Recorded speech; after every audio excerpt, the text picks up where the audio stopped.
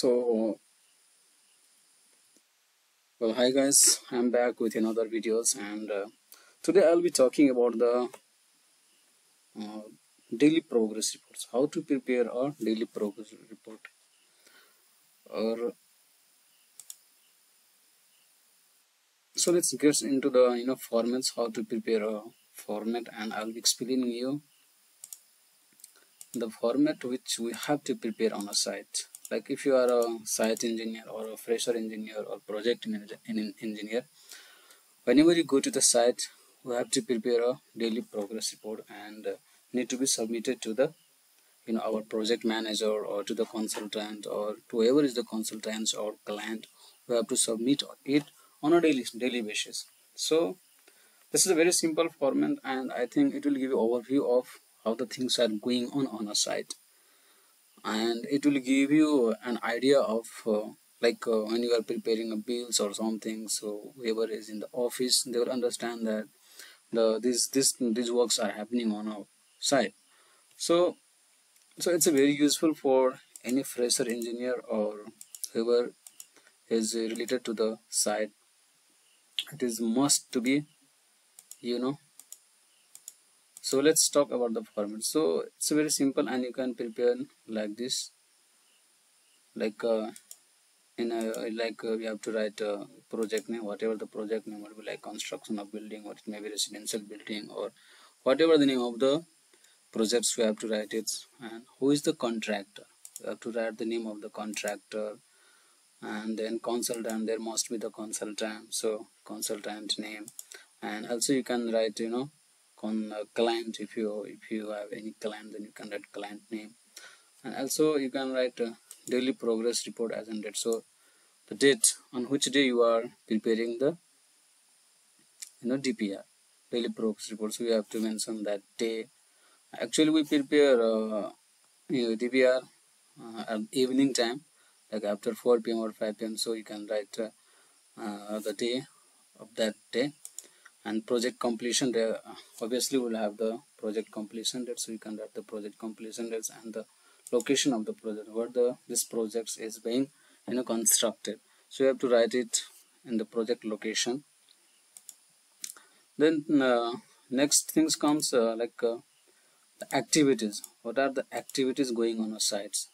So you can write the project name here, like it may be anything, like if you have towers, like 2-3 blocks, so you can write the block, in which blocks you are seeing, like you are supervising the works. So you can write the location of that that area. And in this row you can write the working times, at what time the work starts at your sites and end. So you can write at 30 am to or 5:30 p.m. So it may vary side to side, so it may be 10 or actually the site starts and in the morning it may be 8 o'clock or 9 o'clock. So as per your site rules and regulation, you can write the working time. Second things come weather condition. How was the day that you are preparing the report? So how was the day? So you can write the weather condition, so maybe sunny or whatever it could be. Then you can write in this column, prepare one columns, and you can write work progress or activity details. You can also say that. So activity description, like site clear and grubbing, earthwork and excavation, soil and compaction, PCC reworks. So unit, you can write the unit measurement, unit of measurement. And then total quantity in a scope, like whatever, how much is the quantity in your BOQ for the site clear and grubbing. So you can write it from the BOQ. And for the day, for that day, how much you have planned. So you can write, like if you have total quantity 700, then suppose you have planned for 700, but after the day, like after working whole day, and in the while you're preparing the reports, you achieved 500 square meter. So you'll write 500 square meter, then percentage. So you can convert into percent, how much percentage of the work completed that day. And you might be and then you will be thinking about the next day. So you have to mention as well plan next day. For the next day you have to continue the work, so you have to plan for next day. So like if you have achieved like you had total quantity 700, you have achieved 500, then the remaining it would be of like 700 minus 500, so 200. Next day plan you have to finish, or you could plan 100 also or 200 also. It depends upon the labor productivity or how much you want to complete in that day. So in a similar way, cumulative achieved, so it will goes on cumulative, like today you have completed 500, next day it will be 200, so total will be accumulated, and it will give an overview of how much work you have completed so far. So you can also mention it in percentage. In a similar way, like we have earthwork in excavations, and earthwork in excavation unit of measurement is cubic meter. Suppose total quantity we have 2000 cubic meters. You plan for days, suppose 500 you have planned the achieved, but while preparing this reports you achieved suppose we achieved 350 cubic meters. The percentage achieved, so you can use this formula. 15% we have completed,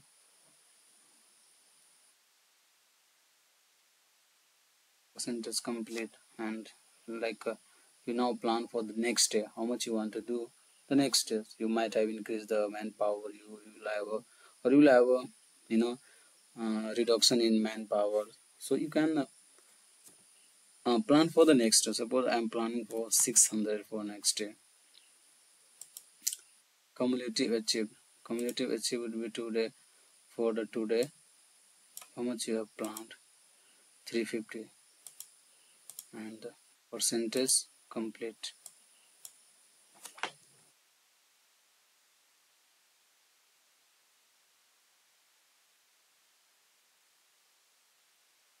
So this is for the daily procedure. Suppose today's is 11 September 2023, so it's of 11 September. In a similar way you can do for all the remaining works. And the next things comes manpower. The number of manpower was available on your site to execute the above works. So resources, what all resources you have to complete the works. So you can write mason, labor, helper, supervisor, electrician, whoever is on the sites. It could be project manager, engineer.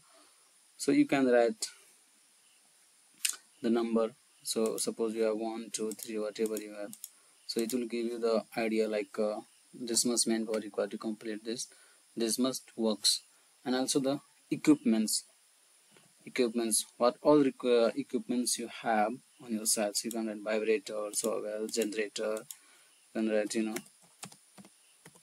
tractor, or any instrument which you are using to execute the work. So you have to write the next things. You have to also mention that materials available on your sites and in your stock. So like you have bricks, unit numbers, and you received till previous day, like you have in the stock 5000, but used on those is 2500, so remaining stock is 2500. Similarly, if you can write cement. Suppose you have cement and the units is bags, and you have you received 500 bags, and you had concrete casting, and you have a consumption of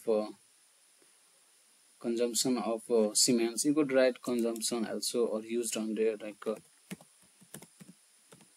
consumption. So you consumed like suppose you due to the casting of slab you consumed 200, so remaining available would be 500 minus 200. So this will give you the idea how much stock you have available, and it will give you the idea to plan for the next day. Because if you required, you know, more than 300, then you can, you know, and you write a requisition form, you demand the materials supply, materials from your main stock. So you can, you know, send a requisition to send the materials on the sites. The next thing comes visitor names. You know, like on the sites, you know, you might have seen that, you know, visitors might be coming on your site. It could be your, you know, contractor personnel, or it could be your government officer, it could be a consultant, you know, higher authorities.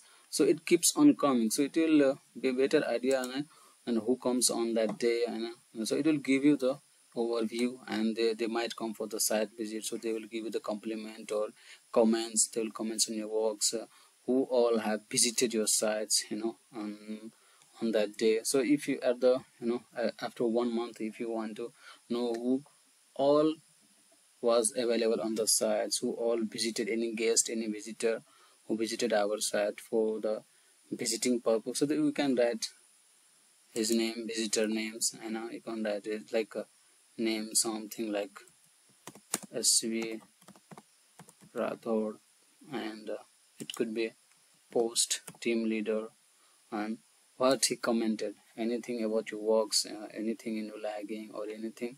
It will be good or bad things, like you know, correct the like beam position, or it could be anything like you know. So whatever it may be, the view of your visitors, it would add good or bad, and its signature, if you take it, it will be better. If you not, okay, not required. Then most important things, I think, we have to also mention in a, you know, daily progress report, that is issue on the site, because it keeps on coming and it will, you know, and create problem on site. So whatever, because you started your work and you got into some problem, some issues came up, like there may be some issues like site access. So the date arise will be the same date, and effects on issue, effects of issue on project. What like if you are not access to the site or access to any project location where you have to, you know, create a, you know, labor card room or anything, but you are not access to that site, there may be the problem, there may be the disputes of land acquisition. So you can write those date, arise date, and effects on it may cause, you know, project delay. So a status of the project, like it is ongoing, and there may be the someone or social mobilizer, whoever, like consultant is responsible to solve this problem, or, you know, government authority solves the problem, or local user. So you can write that, you know, consultant or whoever responsible for the, you know, responsible person to solve the problem. So you can mention his or her name, so it will give you a better idea, like and whenever you are after 1 month or 2 months, when you see your daily progress report of the particular job, then you're gonna find out that, oh, okay, this problem was going on and this problem is solved or not. So you can also, you know, accumulate all those things in a next step plan, and you can check on that whether this problem has been solved or not. So this is the, I think, I used to prepare on the sites, and this is the overview, and you can also, you know, manipulate as per your requirement on the sites, and you can do the editing things.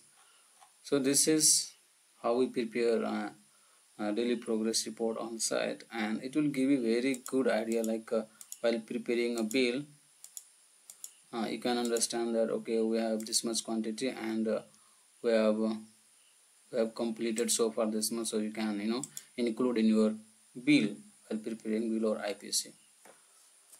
So that's all for today, and I hope you liked my videos, and if you liked and you found useful for your you know, work, then please do like, share and subscribe, because, you know, I'm trying to put whatever I know, and whatever the knowledge I have, I'm trying to put it together, and that's all. Thank you very much.